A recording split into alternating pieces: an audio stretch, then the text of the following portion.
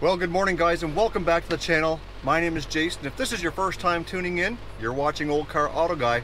It's a rainy Saturday and we are off to the shop to see if we can't get that exhaust leak fixed on the old Mopar.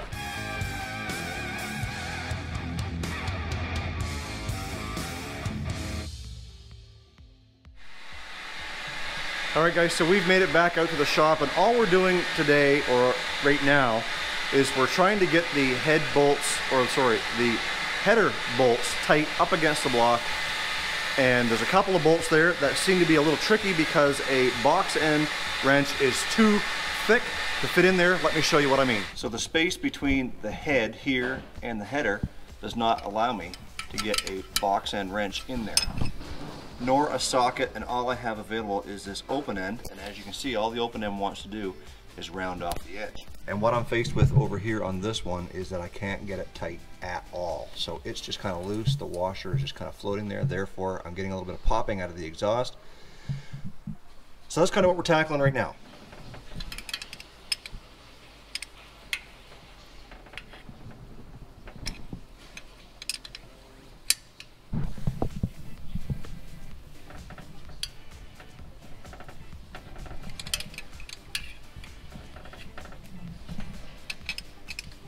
And that might be as good as we're going to get it on this one. I'm going to come over here and see how tight this one here is. That one there seems to be pretty tight.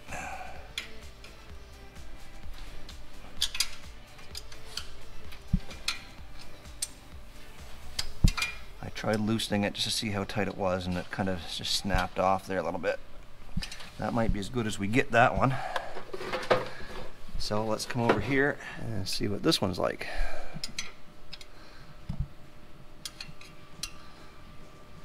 That one seems like it's a little bit loose too, so.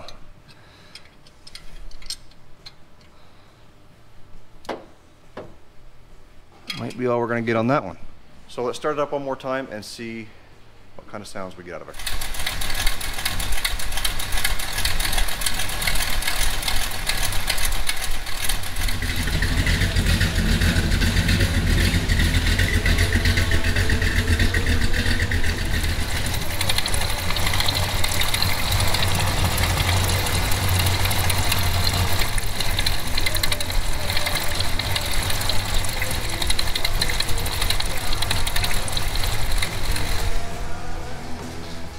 So it seems to me as though it's right in this area here where it is the loudest, but it's also loud in here and back there, so I can't really tell for sure if the noise is just the noise it should be, or if we get a little bit of a leak around there or something like that. So I think what we're going to try and do is we're going to drive it for a while, and if it doesn't get any better, then what we're going to end up doing is maybe taking that gasket that came with it out and putting a good copper gasket in there, or maybe even doubling up on the gasket. So we'll drive her for a little while.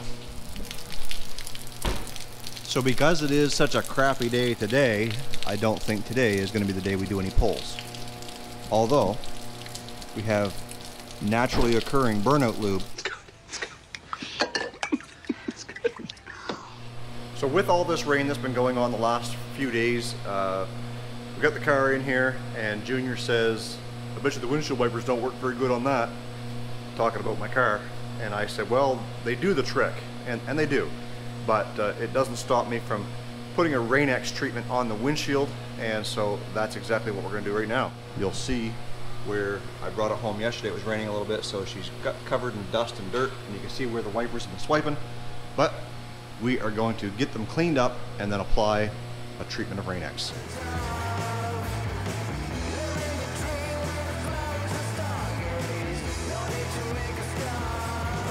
So what we've got here is just the regular old brand of Rain-X, the good old-fashioned original stuff. And all you got to do is make sure that your windshield is dry and clean. We're going to apply it with a clean rag. I'm using just a regular old microfiber. And you just rub it on until it hazes. And then once the haze is dry, then you can wipe it off with a different clean rag. So let's get to it. So we're just going to pour it on until it saturates a little spot on the rag, and that should be about all you need.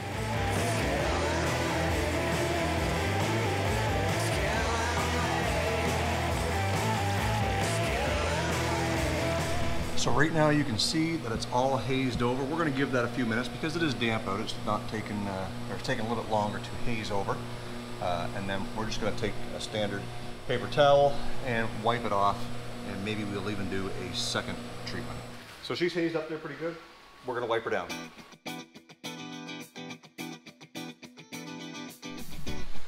And there we go. We have got one clean window, all Rain-X'd, and other than the suction cup mess on the inside from my phone holder, we'll get that all cleaned up. And we'll put a second coat on just to be sure. Won't bother you with the details on that one. But for now, we're gonna go and we're gonna jump into an update on the lot and show you some of the new vehicles that we have. But we might wait till tomorrow when the weather is a little sunnier instead of this rain. So we'll be right back with you. Well guys, so much for 55 degrees and sunny on a Sunday, but nevertheless, here we are, and I told you I was going to give you a lot update on some new vehicles, and as of this second, there are 5 on the lot. Now, there was an auction late last week as well, and that will produce probably another 5 vehicles more for the lot, which I'll update you on another video. Without further ado, let's just cut to the chase and show you what we've got. We've got this 2016 Kia Forte. This is an EX model, and it is sporty. It's got the blacked out rear windows and the black on the rims, and it's just got all the right touches to make this a sharp looking car. Right beside it, we've got a 2017. This is a Chevy Spark, and although it's a small little 4-door hatchback, it is loaded up really nice. It's got the fog lights, and it's got the automatic transmission, the wheels, the Chevrolet MyLink. So it's got all the goodies on the inside, and only 54K, and I'm not sure if I mentioned the mileage on this one. I guess I don't know what the mileage is on this, but I will post it on the screen at this point once I figure out what it is. And then we're going to walk all the way down to the end of the road, guys. I'm sorry if there's a little bit of wind noise, but I can't help that. And we've got this little cute car. Isn't that cute? Oh my goodness. He's so cute. This is a 2012 Scion IQ.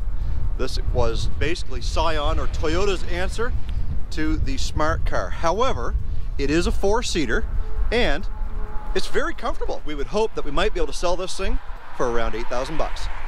And as we come inside here, we have yet another Hyundai Elantra. This one is a 2013. It's a GLS, loaded up really nice on the inside. However, it does have just the steel wheels with hubcaps, no fog lights, no sunroof, but all the bells and whistles on the inside. This is a really clean car, very well kept, and it's been undercoated. And as you can see, it's been undercoated properly. Somebody has drilled out all the plugs in the rockers. It goes all the way through, and that way you know that the right job has been done. Junior was in yesterday on Saturday and gave it a quick shampoo. There's a few little spots in the seats. That's why we've got the blower in the window. We come over here one more time, and this makes number 3 for the Kia Sorento. This is a 2014. This one has 150 something thousand kilometers on it. Brand new tires, brand new brakes all the way around. I was driving it home on Friday night and we realized that it had a bad wheel bearing, and I'm thinking it's this one right here.